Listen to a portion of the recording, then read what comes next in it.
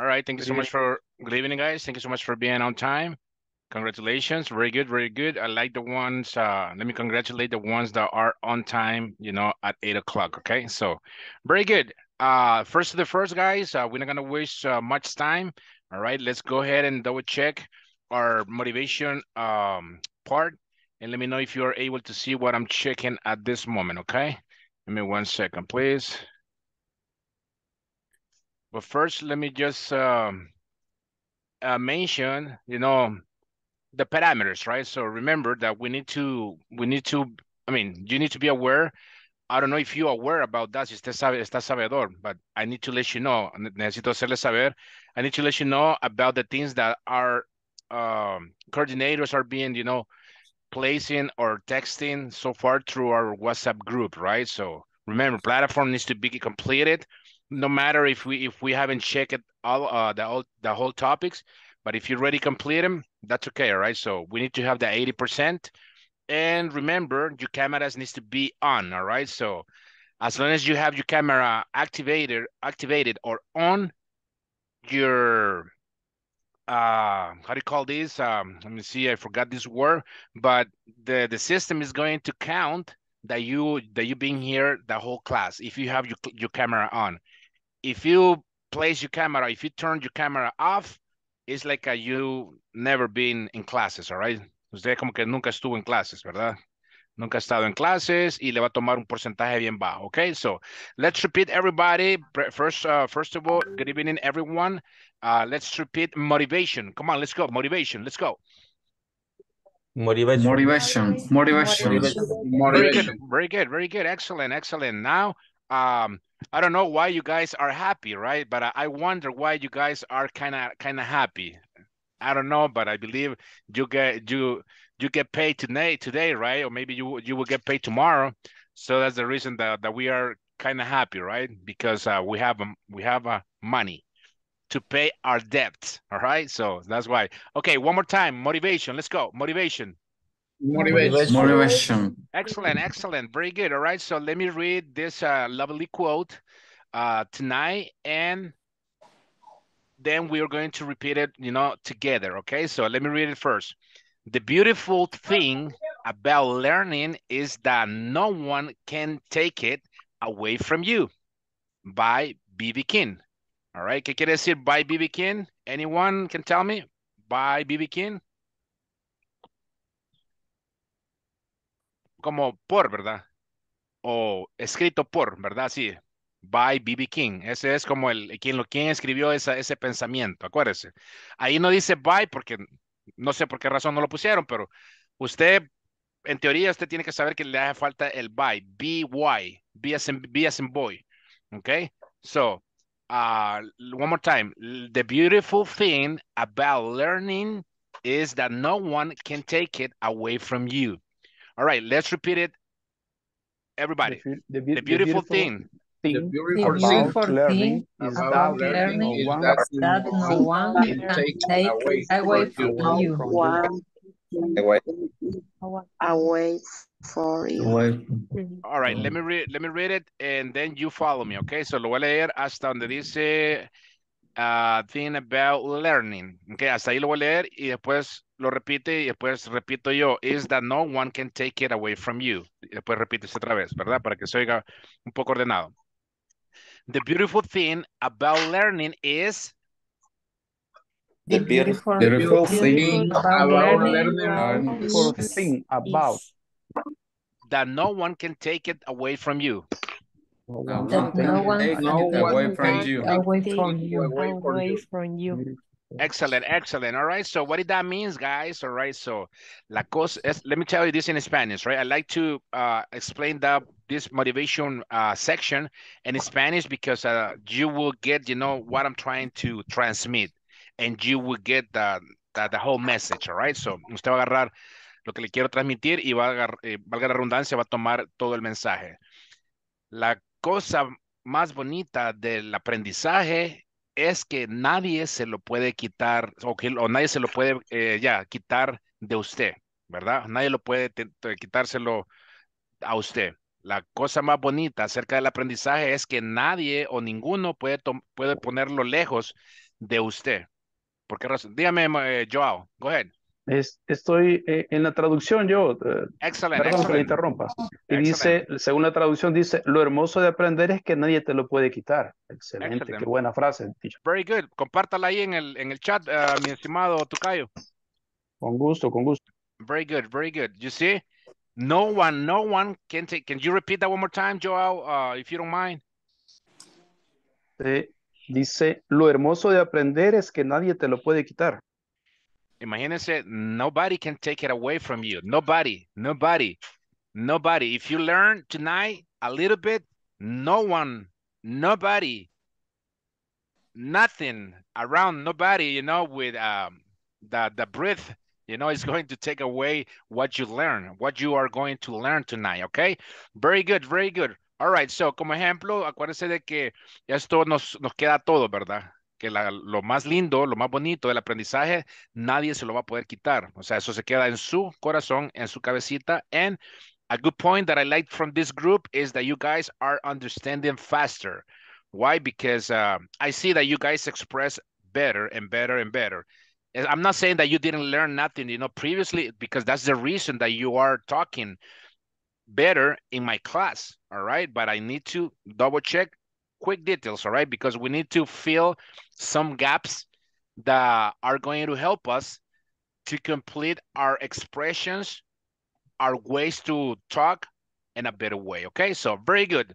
Right on, my class, let's double check, and we're going to review probably, I mean, not the same topic, but we are going to review again the same objective that we checked last night, all right? So it says like this: in this session, participants will learn and practice the pronunciation of can and shouldn't to sound natural when speaking, all right? So Joao, please read that for me. Diga.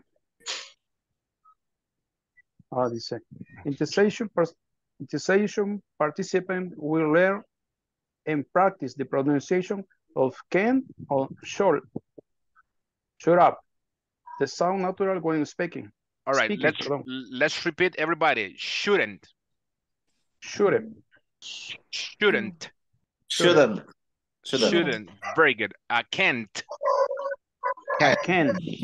Excellent, excellent, excellent, excellent. All right, so en esta clase aprenderán a practicar la pronunciación de can and shouldn't, right? Para sonar natural cuando hablen en inglés, all right? So let's go back to our platform.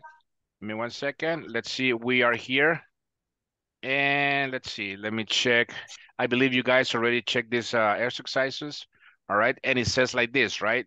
Let's see, Rosa Playtest, read this for me, if you don't mind, this instruction. Go ahead.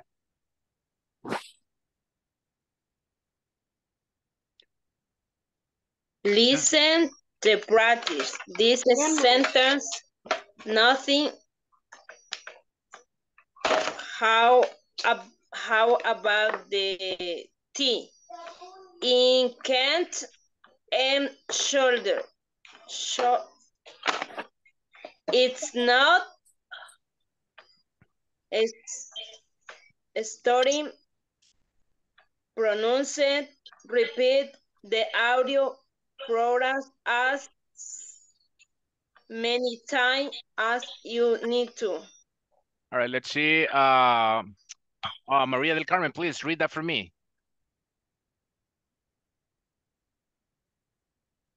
Listen and practice the statements. Notice how the T in can't and shouldn't is not strongly pronounced. Repeat the audio program as many times as you need to. All right, so the next person that I'm going to ask to read this, remember that you need to pay attention how our classmates are participating, you need to pay attention how they are expressing themselves, right? When they are talking, when they are reading these instructions, all right? Let me read it for you. Listen and practice these statements. Notice how the T and can't and shouldn't is not strongly pronounced. Repeat the audio program as many times as you need to. All right, so si lo que dice ahí dice, escuche y practique las siguientes oraciones. Escuche cómo la T en can't and shouldn't no se pronuncian con fuerza. Repita el audio tantas veces como usted lo necesite, ¿ok? Entonces usted no va a decir canta. No, no va a decir can't, ni can't, no, can't. Can't. Shouldn't. Shouldn't. All right, so let me see who wrote me here. Teacher, mi Inter está fallando, más que acaba de empezar a llover fuerte aquí en mi colonia. Soy Iris Vanessa. Ok, no se preocupe, Iris. Ok, so incorpórese cuando pueda. Comuníquele eso a su coordinadora, please. Quiero ver quién más. José Joao. Ok, thank you. All right, so vamos a escuchar este audio. Vamos a poner atención. Pronunciation. Can't and shouldn't. Part A. Listen and practice these statements. Notice how the T in can't and shouldn't is not strongly pronounced. You can't go shopping on Sundays. You shouldn't swim at the beaches. You can't get a taxi easily at night. You shouldn't miss the night markets. All right, one more time. Let's listen again. Hold on. I guess. Okay. Okay. Okay. Pronunciation. Can't and shouldn't. Part A. Listen and practice these statements. Notice how the T in can't and shouldn't is not strongly pronounced. You can't go shopping on Sundays. You shouldn't swim at the beaches. You can't get a taxi easily at night. You shouldn't miss the night markets. All right, guys. If as you can hear, all right. So I don't know if you catch the idea or if you already know how to pronounce can't and shouldn't. All right. It's not shouldn't. Shouldn't. All right. Como que la L casi la eliminamos y terminamos con la T, ¿verdad? Dice shouldn't. Shouldn't. All right. Shouldn't. All right. So very good. Very good. Do you have questions about this this practice that we just did? All right. So do you guys understood what the pronunciation or what the exercise says about it? ¿Entendieron cuáles fueron las oraciones que dijo la colega al pronunciar can't and shouldn't? Yes? Yes. Understood? Okay, understood. Very good. All right. Try to use that word. When I ask you something, no, don't get me wrong, right? Si alguien le dice, do you guys comprehend this part? Usted dice, yes, understood, entendido, understood. All right. Why? Because a ese punto usted empieza a utilizar lo que es el pasado de los verbos. All right. So, porque a veces solo nos quedamos estancados, ¿verdad? En los verbos primarios, que puede ser más que todo el simple present. Y por eso a veces nosotros estamos y estamos con esas muletillas, ¿ok?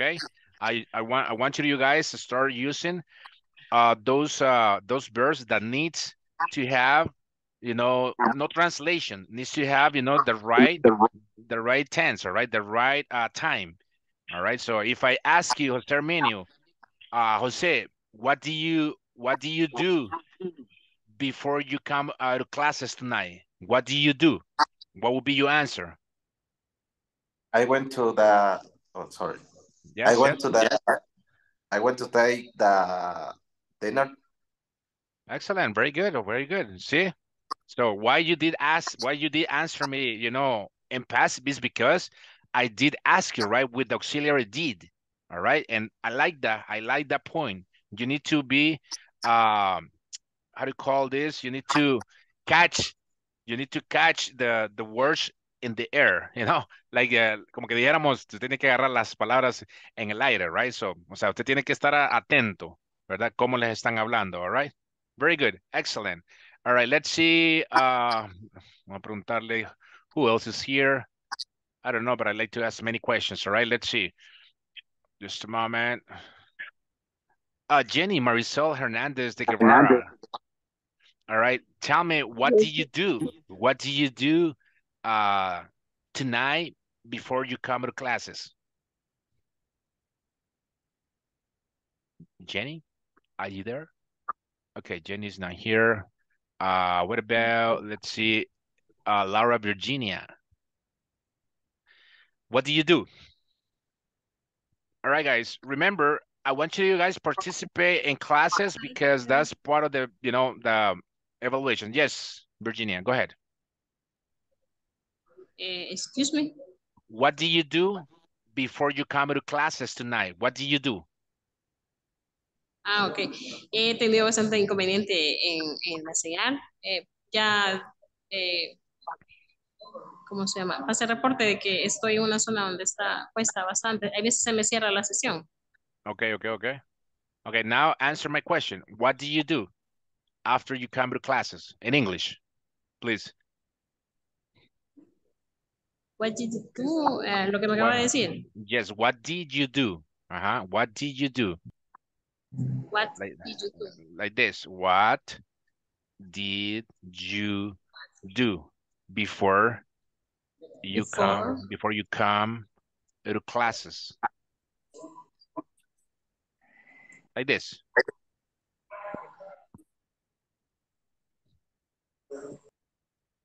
All right. If you don't know, no worries, all right? So, but the thing is, yo solo quiero darle un consejo para que usted aproveche al máximo. ¿Qué va a hacer después? No, quiero que me ponga atención. Yo sé que ya tenemos problemitas con el internet porque a mí se me fue la luz, la energía eléctrica antes de empezar la clase y lo reporté, pero el momento vino, ¿verdad? Entonces, lo que le sugiero como estudiante, mi estimado, mi estimada, primero es participación, ¿verdad? Si tiene la cámara apagada, acuérdese de que tiene que ser por una justa razón. Mándesela al coordinador porque yo no puedo hacer nada en lo absoluto, ¿verdad? Yo le puedo decir, sí, usted anda en el hospital, usted se le arruinó el internet, usted, cualquier problema, yo le puedo decir que sí, pero quien se encarga de todo el proceso para que le tome en consideración es los coordinadores, ¿ok? Son los coordinadores. Segundo, si usted, porque no quiere tener la cámara encendida, pero está ahí y no quiere participar, créame de que se le va a hacer bien difícil el aprendizaje, ¿verdad? Entonces, para el resto que está poniendo atención y está queriendo participar, le sugiero que no solamente en mis clases, tiene que ser en todas, que pongan atención, porque, vaya, yo le hice la pregunta a Herminio y él me contestó, Mr. José me contestó apropiadamente. Le dije, what do you do before you come to classes? And he told me, I went and have a dinner with my family. Creo que así me dijo. All right, I went to the kitchen and I have a dinner. Así me dijo, ¿verdad? I went to take a dinner. I went to take a dinner. Oh, very good, very good. Okay, I went to take a dinner.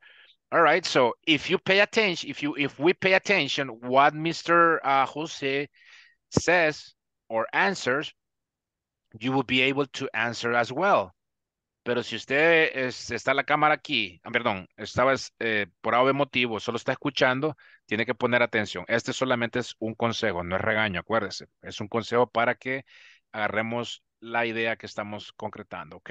So now, let's see. Vamos a pasar al siguiente. Thank you very much, Virginia. Vamos a ver. All right, let's see. All right, we're going to double check some information related to health situation, all right? So repeat health. All right. Very good, very good. So far, so good. Let's see, vamos a ver. Patricia Alfaro, if you are able, could you please read this instruction for me, please?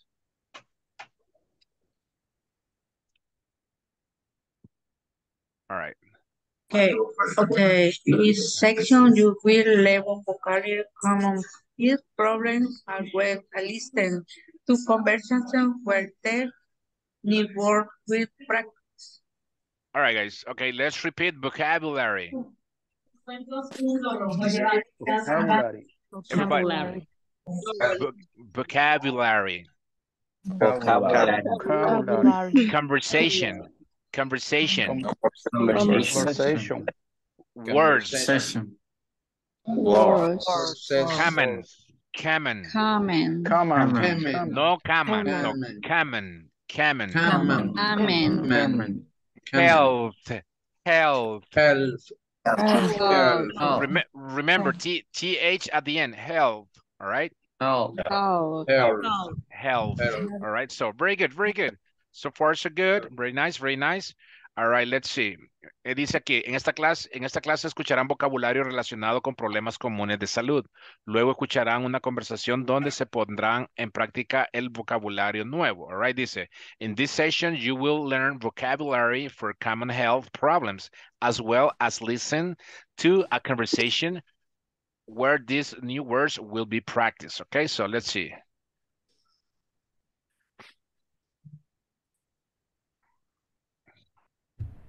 Hello everyone, welcome to this section. In this class, we will go over some words related to health problems. I want you to listen and repeat.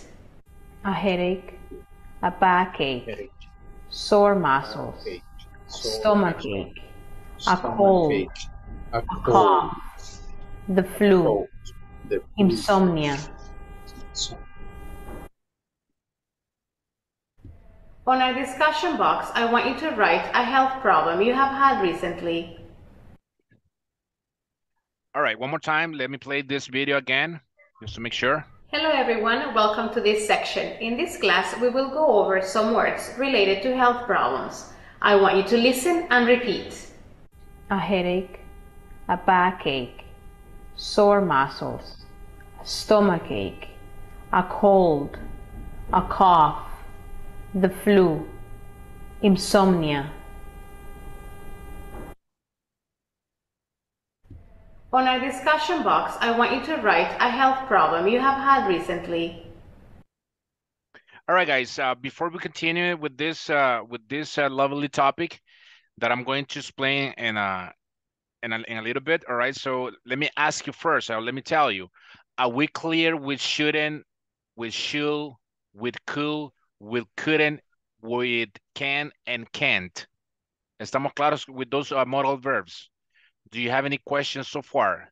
Remember, todo lo que hemos venido practicando son modal verbs, right? So what that means, that you will use them in some situations that you need to be polite, all right? So now this new topic that is, health problems o problemas de salud, what it comes to your mind, o qué creen ustedes que va a utilizar en estos problemas de salud.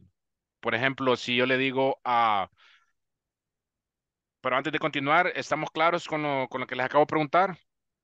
Mándenme un like, un thumbs up, si usted está claro con el can, can't, could, couldn't, should, shouldn't, and what else?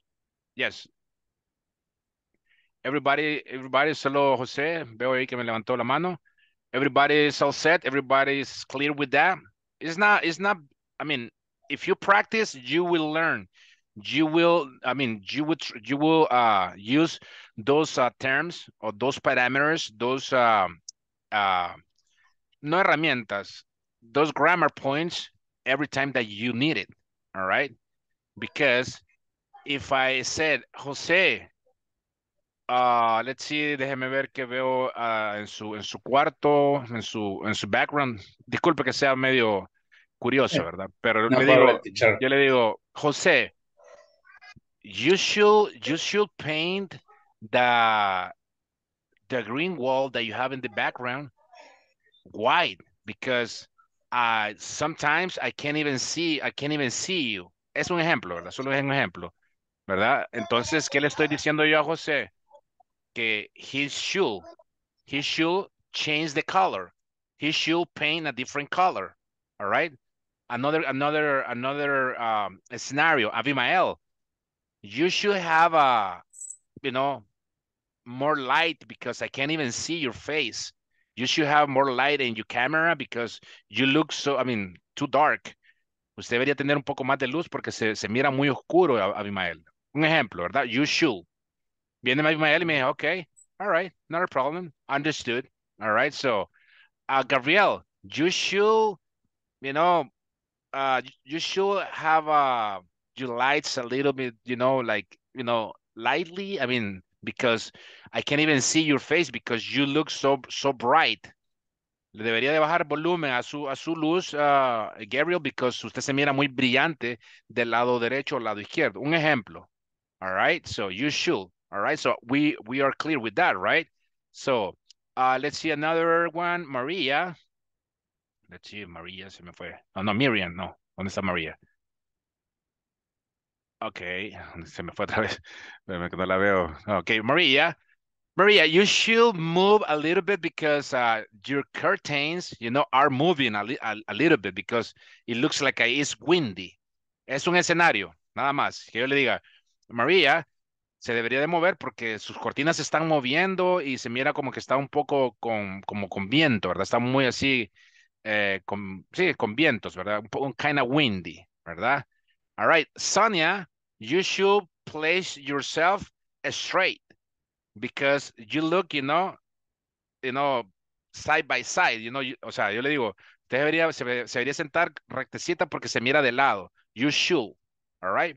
So, and on, and on, and on, and on, all right? So we clear with that, okay? Very good, very good. Let's continue with this part. Give me 1 second. Let me just stop the recurrent, I always said the recurrent, the class, all right? Let me share this with you. All right, so I sent you some information tonight, right? Related to the topic that we are going to review today, okay? Let's see. 1 second. All right, so if you see it, everything is related. All right, so remember that we checked this phrase or this question, right? What should I do? Or what should I see? All right, what should I see in those places? But in this case would be, what should I do with health problems? All right, so for example, we have over here, and let's repeat, what should I do? Everybody, what should I do? What should I do? What should I do? What should I do? Health problems. Health Problems. Excellent. Health problems. Very good, very good. The meaning es que podría ser I'm sorry, go ahead. para salud. ¿Cómo no barajéme bien la pregunta que no se la capté, mi estimada? ¿Cómo? El meaning de health es salud, solamente, salud.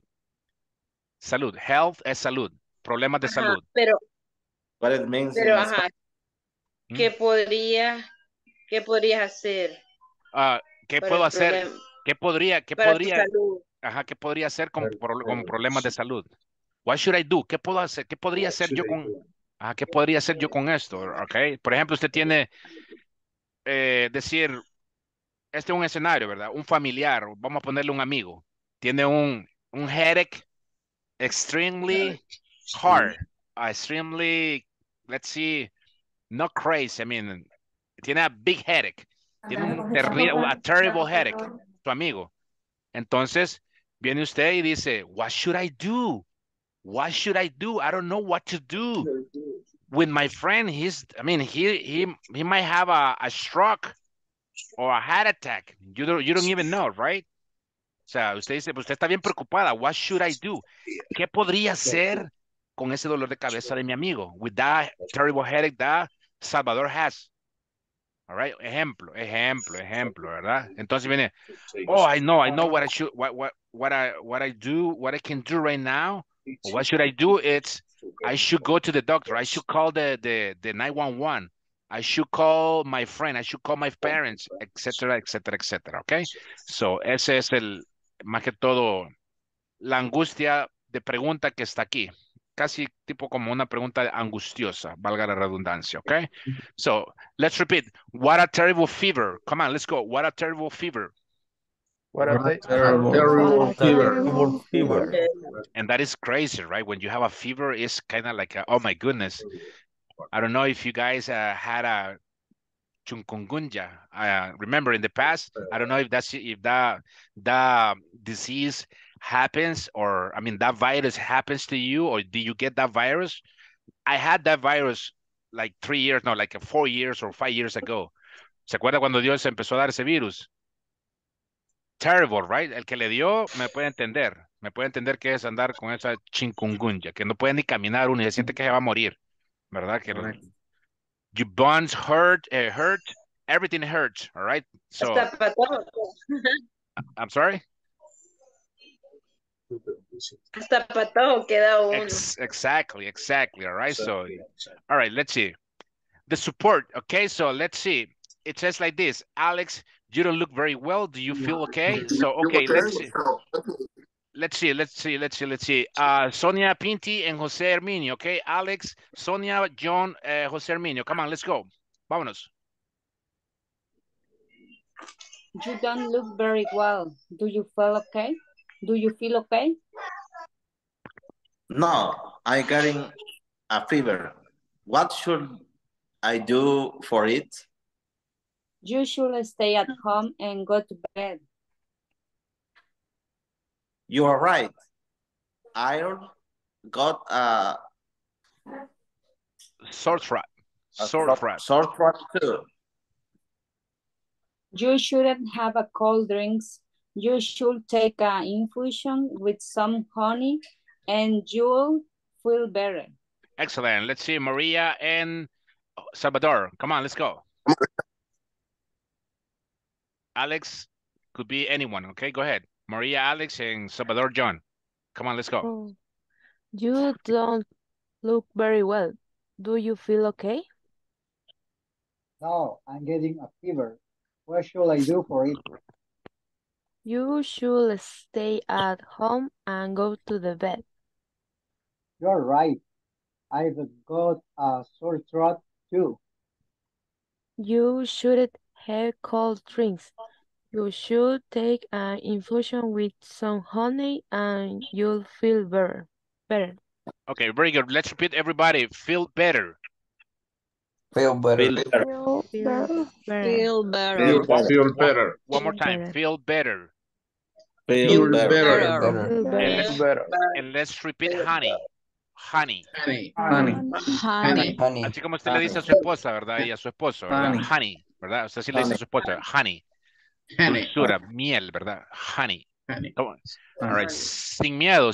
Cuando usted mire una palabra, dele a como usted crea conveniente, sí, pero acuérdese que por eso estamos en la clase viendo cómo se pronuncia correctamente, ¿verdad? Pero no se quede así como, I'm getting, aunque lo diga con doble T, pero I'm getting a fever. All right, so let's go. Now, Gabriel and Amalia. Gabriel, Alex, Amalia, John. Come on, let's go. You don't look very well. Do you feel okay? No, I'm getting a fever. What should I do for it? You should stay at home and go to bed. You are right. I've got a sore throat too. You shouldn't have cold drinks. You should take an infusion with some honey and you'll feel better. Very good. Okay, so first, good. Abimael and Tomas. Okay, Tomas, Alex, Abimael, John. Come on, let's go. You don't look very well. Do you feel okay? No, I am getting a fever. What should I do for it? You should stay at home and go to bed. You're right. I've got a sore throat too. You shouldn't have cold drink. You should take an infusion with some honey and you'll feel better. Excellent. Let's see, Elizabeth and Rosa, please. Rosa, please, Alex and Elizabeth, John. Come on, let's go. You don't look very well. Do you feel okay? No, I'm getting a fever. That's sure. What? Fever. Fever. What should I do for it? You should stay at home and go to the bed. You're right. Will got a sore heart too.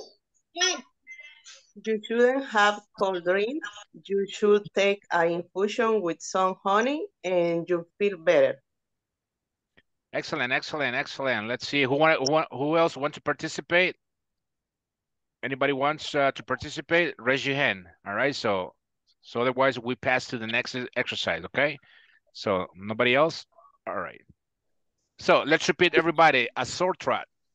Sore throat. A sore throat. A sore throat. A sore throat. A sore throat. All right. ¿Quién me levantó la mano? Perdón. Talk to me. Talk to me, please. Talk to me and say, me, teacher, me, Mr. Escamilla, I want to participate. No tenga miedo. Joao, go ahead. Joao, ¿y quién más quiere participar? Okay. Joao and... Yo le ayudo. Okay, go ahead. Joao, Alex, and John, the next one. Go ahead. You don't look very well. Do you feel okay? No. Okay. No se le escucha nada, mi estimado. No le iba a colaborar, don José. Es que él levantó la mano también. Okay, anyone, participe el que pueda. Okay. No, I am getting a fever. What should I...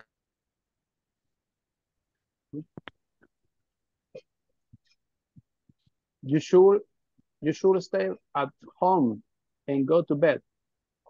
You're right. I've got a sore throat too. You shouldn't. How cold drink? You should take an infusion with some honey and you'll feel better. Excellent. Let's repeat, everybody. Infusion. Infusion. Excellent. All right. So as you can see, guys, we are applying should and shouldn't, right? Should and shouldn't.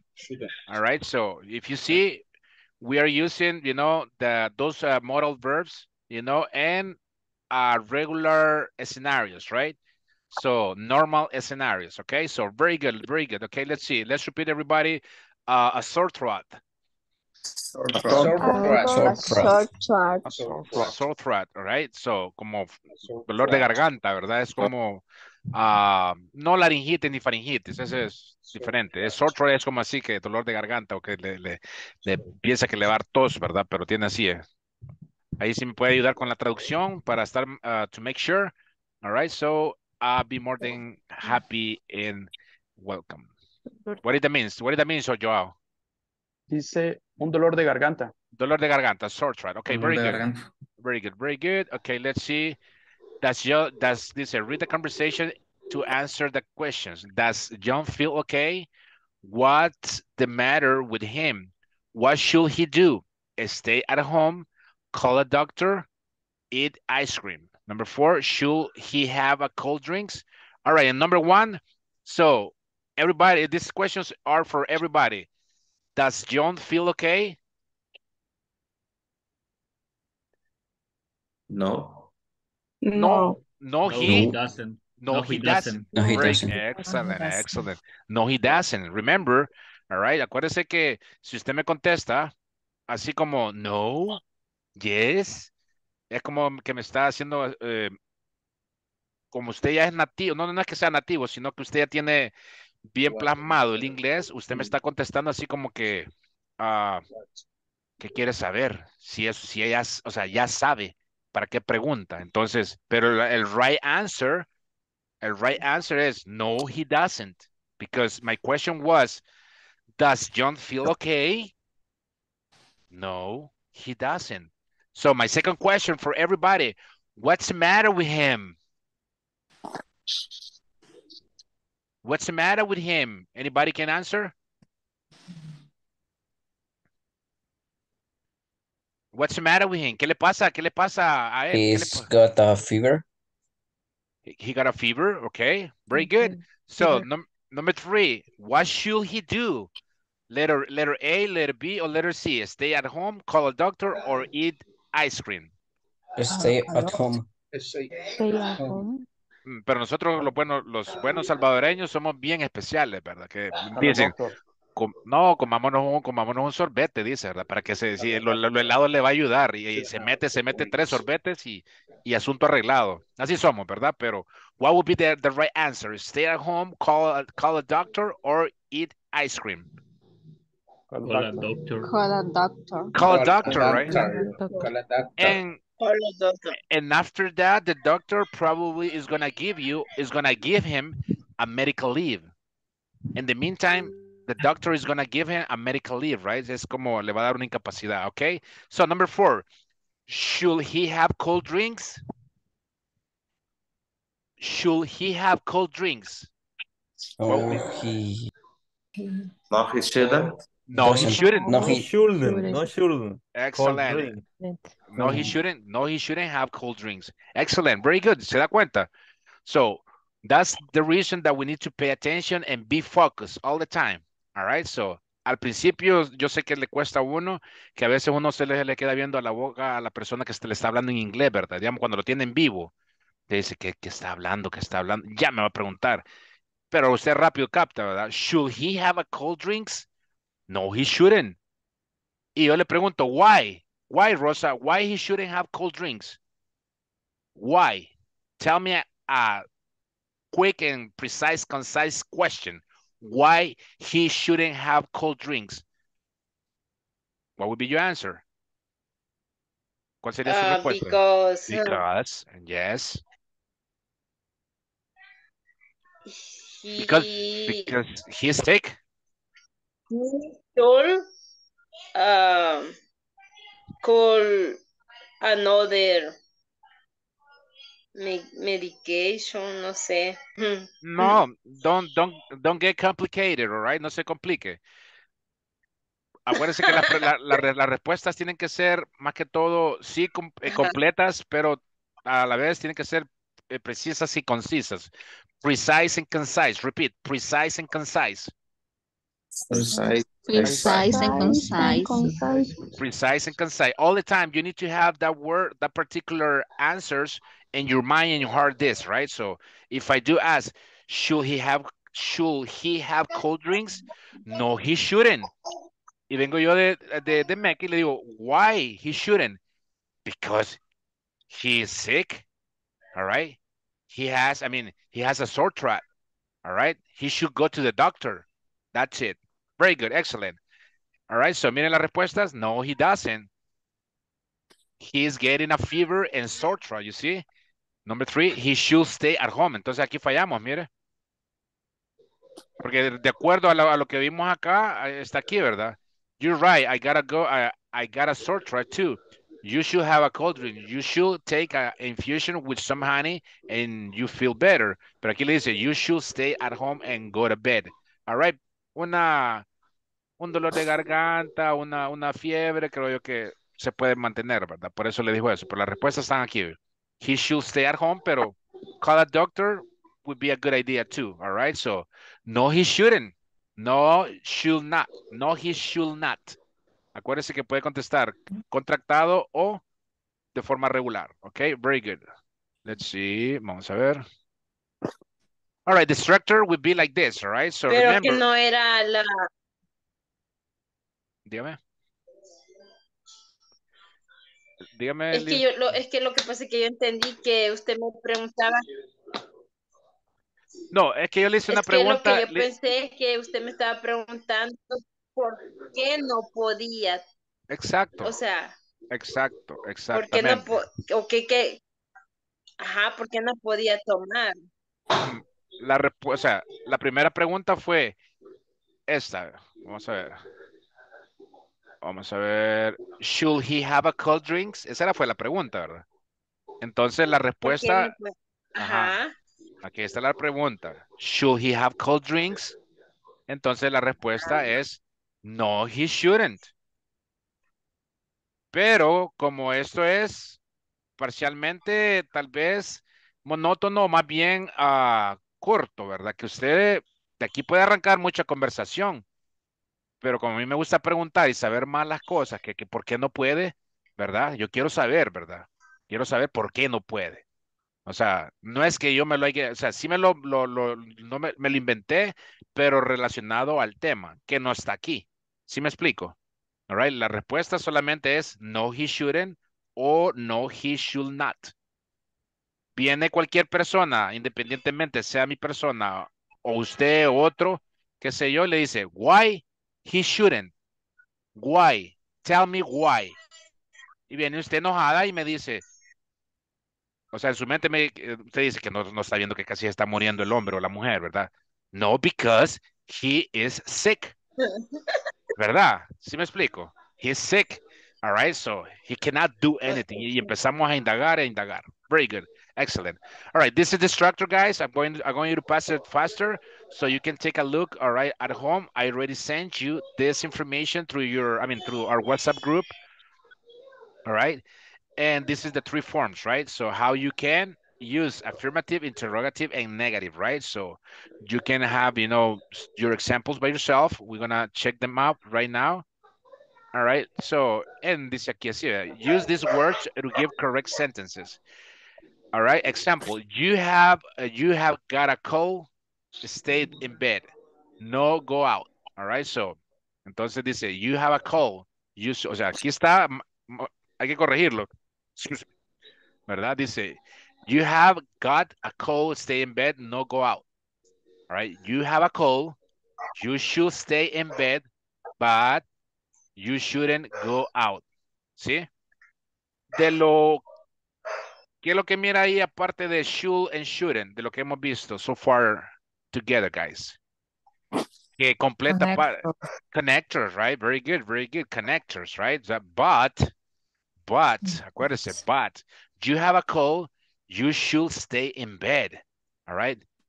But you shouldn't go out, all right? So a veces nosotros estamos enfermos, pero nos pican los pies por ir a trabajar, ¿verdad? Y la mamá le dice, you have a cold, Joao, you should stay in bed, but you shouldn't go out, please. No, y Joao, no, I have to go, I have to work, I have to go and I have to work. Y ya se va y se graba más el muchacho, ¿verdad? Por no hacerle caso a la mamá. Ok, very good. Let's see. No very good porque se va a informar, sino very good por lo que estamos haciendo, ok? So, así es como tal vez a veces nosotros manejamos las oraciones, ¿verdad? Porque no las estructuramos correctamente. Entonces, ¿qué decimos? You have a cold, tú tienes un resfriado, te deberías de quedar en la cama, pero tú no deberías de salir al mismo tiempo, por decirlo así, ¿verdad? Entonces, pasemos al siguiente. Stomachache. Have infusion, not eat too much. All right, so let's repeat. Stomachache. Stomachache. Have an infusion, no eat too much. Having infusion, no eat too much. So, y ya sabemos que es una infusion, right? Ya sabemos, ya lo vimos acá. All right, le dice, you shouldn't have a cold drinks. You should take an infusion with home honey and you feel better. All right, so, por ejemplo, a veces le dicen a uno, tomate una cucharada de miel con limón, ¿verdad? Y solo dale unas 2 cucharadas y ya vas a ver que te vas a sentir bien. Remedios caseros, ¿verdad? All right, so that's what we're checking right now over here. All right, so if you see, guys, everything is related. Todo está relacionado, lo que hemos venido verificando before. Connectors, conjunctions, modal verbs. What else? What else we already checked? ¿Qué más chequeamos? Conjunctions. Conjunctions, all right? So, sore throat. See a doctor, not take cold drinks. Repeat, sore throat. Sore throat. See a doctor. See a doctor. Not take cold drinks. Not take cold drinks. Excellent. Backache. Backache. Backache. Vamos a ver, permítame. Let's see. Give me 1 second. Vamos a ver. I just want to make sure the right pronunciation, all right? Remember, translator tool needs to be activated all the time, all right? All right, so all the time, all right? So look at this. Backache. Backache, all right? We did it good, all right? Backache. Repeat, backache. Backache. Backache. All right, very good, very good. ¿Estamos viendo lo mismo? Backache. Yeah. Right. Have rest. Have rest. Have rest. Not leave weight. Not lift weight. Yes, all right. So, no voy a estar levantando cosas pesadas, ¿verdad? Descanse y no levante cosas pesadas, ok, backache. De igual manera, el backache, usted lo puede decir de esta manera, por si no se le hace difícil la pronunciación, lo dice, my back hurts, my back hurts, like this. My back hurts, hurts. All right, my back hurts. Y el doctor le va a decir, have rest, not lift weights. Yes, ¿quién me escribió? Gabriel, tell me. Teacher, only one question. The word sore throat is only one word or are two words joined? Let's see, sore throat, 2 words, sore throat. Two words, okay. 2 words, yes. All right, so very good, very good. Let's see. All right, the answers, you have a stomachache, you should have an infusion, you shouldn't eat too much. You have a sore throat, actually it's one word, I'm sorry, it's one word. Yes, my mistake, I'm sorry, it's a one word. You have a sore throat, you should see a doctor, you shouldn't take cold drinks, all right? You have a backache, you should have rest, you shouldn't lift weights. Estas serían las respuestas correctas, ¿verdad? Las respuestas correctas, cómo usted aplicaría el should y el shouldn't.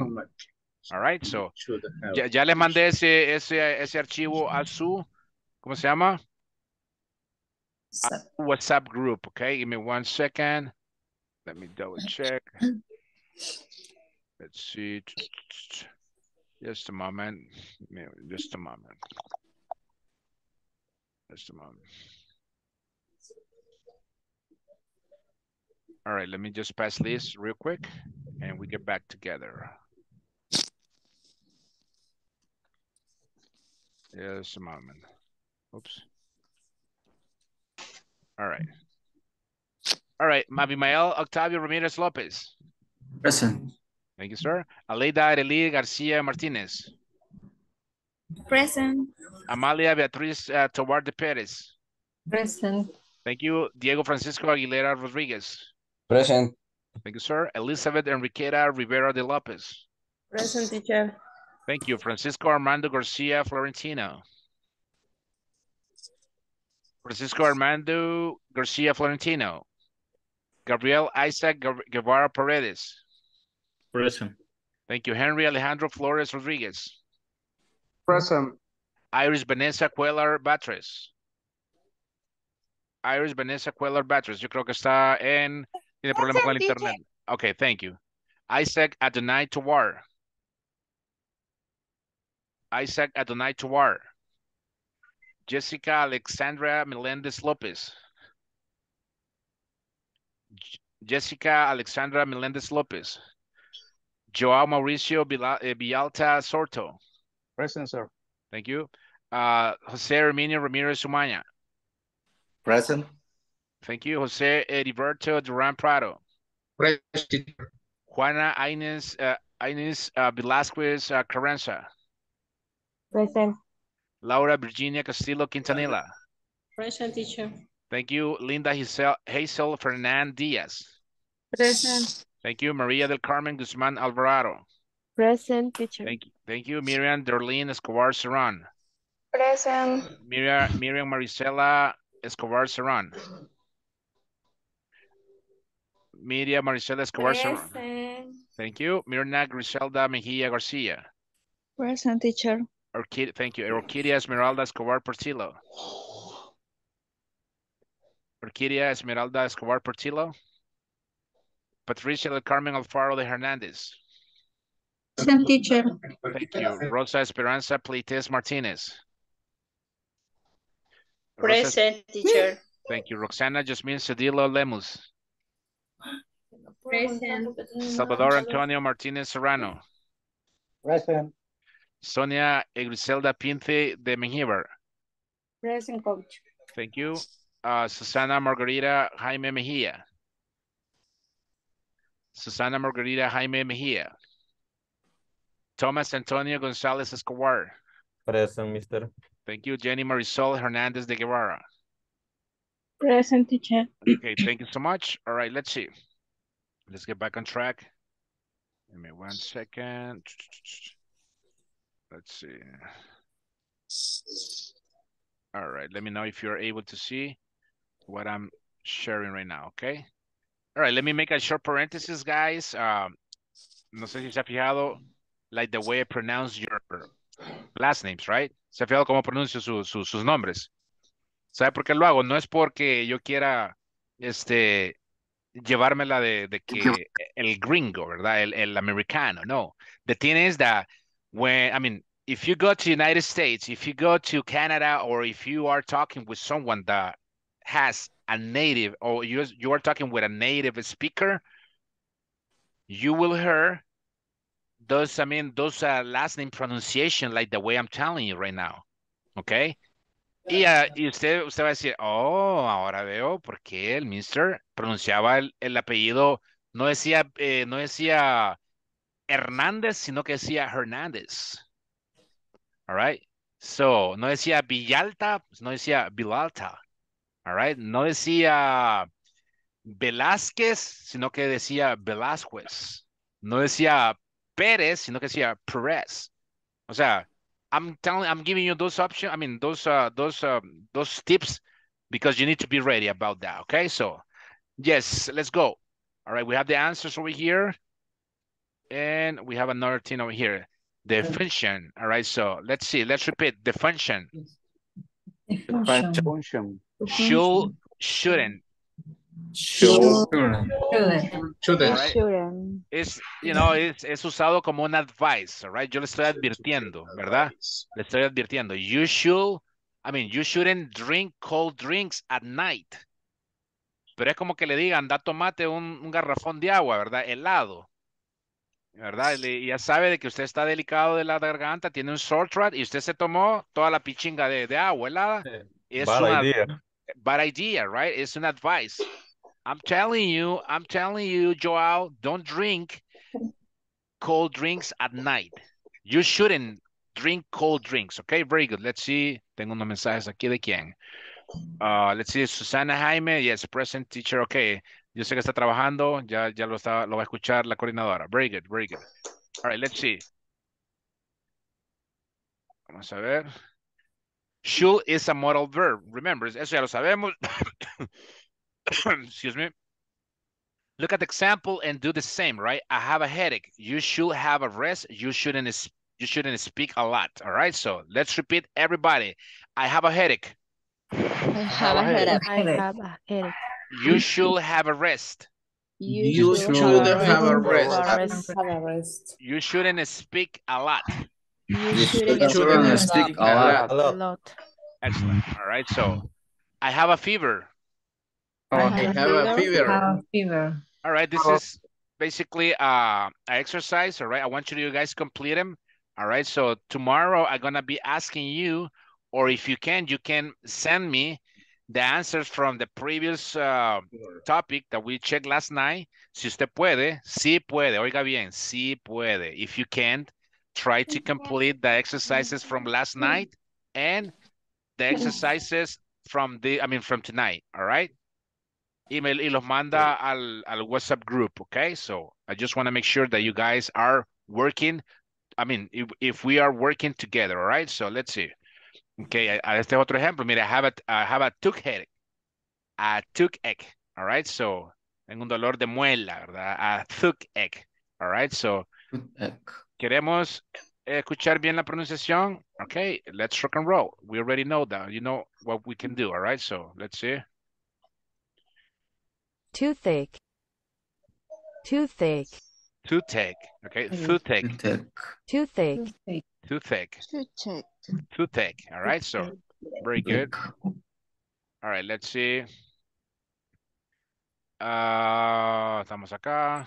So, all right, the answers are over here, all right? I have a fever. Y deseche dolor de diente.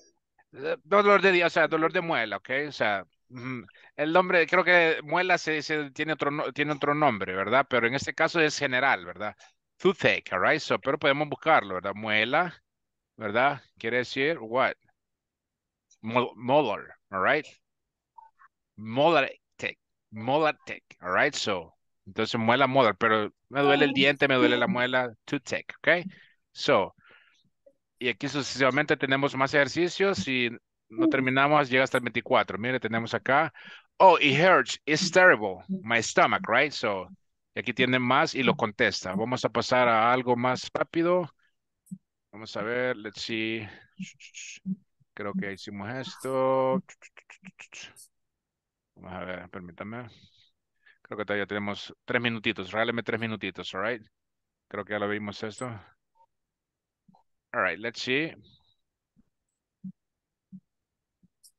What should I do? I got only 1 hour to study. What should I do? Who can tell me what should I do? Esa pregunta es suya. Anybody can answer that? I have got only 1 hour to study. I should practice more exercises, right? So remember, you need to create scenarios in your mind. You need to make up your scenarios, right? So, de esa manera usted va a aprender rápido, ¿verdad? No se me queda así como que, Dios mío, ¿qué me está diciendo? ¿O qué dice acá? So, as long as you understand the question the question or the sentence here, usted ya está hecho. La pregunta acá es, what should I do? ¿Qué debo hacer o qué debería hacer yo si solo tengo 1 hora para estudiar? Y usted viene ahí y me da tres detalles así, ¿verdad? Al 1, 2, 3. I should practice more. I should sleep more than 7 hours because solo dormimos 4 o 3 horas, ¿verdad? Todos, la mayoría que solo 4 horas dormimos. Andamos mal dormidos, mal comidos. I should eat, properly. All right, so another one. Are you following me, guys? ¿Me están siguiendo? Yes? Yes. Excellent, Yes. excellent. All right, what should I do? Hold on. What should I do? I like to run a marathon this year. What should I do? 3 things, all right? What it comes to your mind? Así, rapidito. Usted tiene que pensar con el plan A, plan B, plan C. Plan A, plan B, plan C. What should I do if I like to run a marathon this year? ¿Qué haría usted, mi estimada Rosa Pleites? Si usted va a tener una maratón este año, ¿qué haría? I should. 3 things. Dígame 3 things.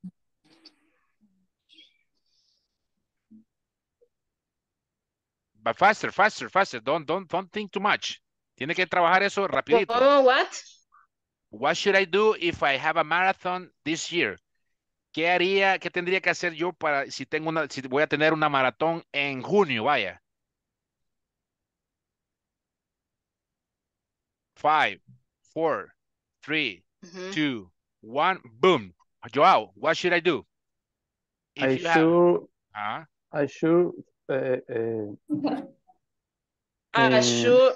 pero maratón dice. Sí, ¿sabe Pero que es una maratón, I verdad? should, ¿Sabe que es una maratón? Training una carrera. 2 hours every day, for example. Very good, very good. I should train 2 hours every day. I should eat healthy, teacher. I should eat healthily. Very good. I should sleep every night. Okay, so after Joao. After de la maratón. Okay, what will be your answer? Thank you, Rosie. Tiene que dar. I should. Once at a time. I should. Once at a time. Sleep. Yes, very good. Now let me ask to Joao. Joao, go ahead. I should practice more. ¿Sería la palabra? I should practice more. I should work out. I should work out. I should work out. I should eat healthy. Very good. Pero es que tienen que dormir un día antes. All right, just 3 things. Lo que les estoy tratando de hacer o que ustedes comprendan es que usted tiene que crear escenarios rápidos, ¿verdad? Esto no es para que usted, o sea, y no me malinterprete. Ok, yo lo que quiero es que usted agarre las cosas rápido porque así le van a preguntar. All right, so imagínense, le dice el entrevistador, Okay, le hago una pregunta general a todas. What should I do if I hire you today? What should I do? No, what should I do in order to hire you today? ¿Qué debo hacer para contratarte hoy? Y usted se queda, Dios mío, ¿y qué está hablando este señor? Tiene que estar listo. Entonces usted es el candidato. Usted me tiene que decir lo mejor de usted, ¿verdad? You should hire me because you have the best prospect in front of you. You should hire me because you won't regret it, because I do have experience. You should hire me because I need to feed my family. Tengo que darle comer a mis hipotillos, ¿verdad? Entonces, todo eso. La última y nos vamos, ¿ok? Very good.